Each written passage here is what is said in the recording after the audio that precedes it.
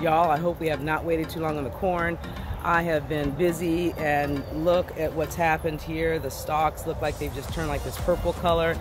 We need to go ahead and harvest any and all at this time because, oh, look at that, see? Well, it's like a baby. It's like a baby corn. It's a baby corn. See how far I was able to get along.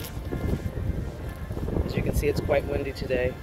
Looks like the tiny individual kernels were all coming in. They look so fabulous, but unfortunately, wow, it's just, we're at a day 87 on the corn. Very starchy. Very much so brown and very, as you can see, crispy, dry. Things can go a different direction real quick. That's dry. Very nice. All right. It may or may not be ready, but the silks are brown. Tossing it in. I'm gonna stay positive. See if there's any more on that. No, we're good. Look at the root requirements for corn. Wow. Not very deep, that's for sure. All right, good to know. That one I truly believe has gone to seed. Do you see all this sprouting out of the corn? I mean, seriously. Yeah, that's actually coming from the kernels. So that's really bizarre. Even though the silk is dry, it might have been just too much for it. Let's see.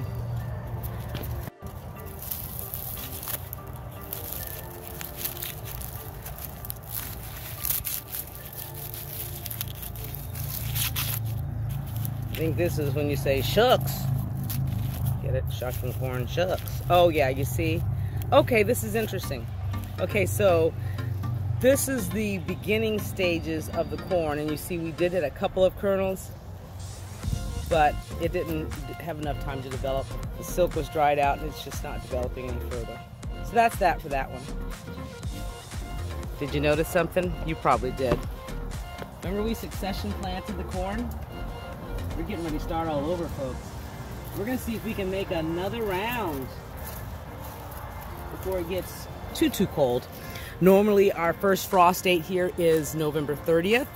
So we'll see. We're in zone 9, smack dab in the middle of 9A, 9B. So we'll see. And that's a volunteer basil right there going on. But we'll see if these the corn that we started later, there's one right there, if we have an opportunity to get that to fully grow.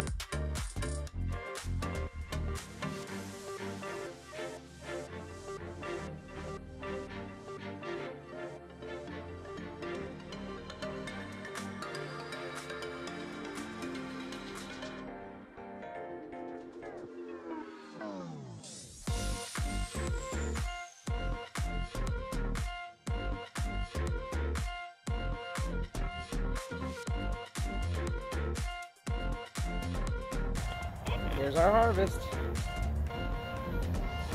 Let's see which ones we have that are good. Nope, didn't have a chance to make it all the way, as you can see. All right.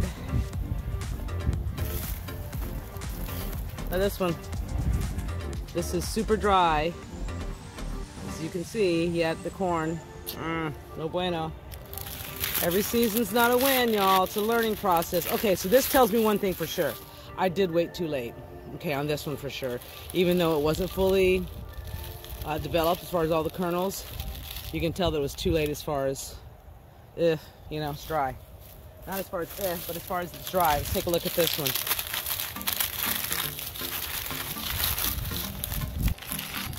Okay. All right. Wow. There we go. That's what we got on that one. So I think we can pretty much say that we can grow corn. Maybe I didn't have enough of the right nutrients. Maybe I waited too long. I don't know. If you have any suggestions, please, please, please comment below. You know, I'm always interested in learning new things. Take a look at this one. It's got a hole in it, something that already burrowed its way in. Coming in, uninvited guests. Hello. Anyone home? Hopefully not. Ooh, gross.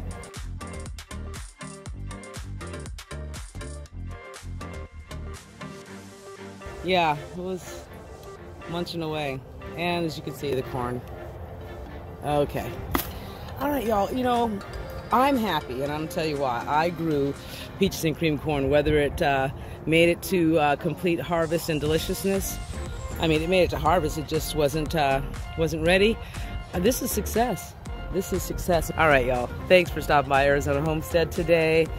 And as always, my friends, be happy, be well, and be blessed. Until next time, bye-bye.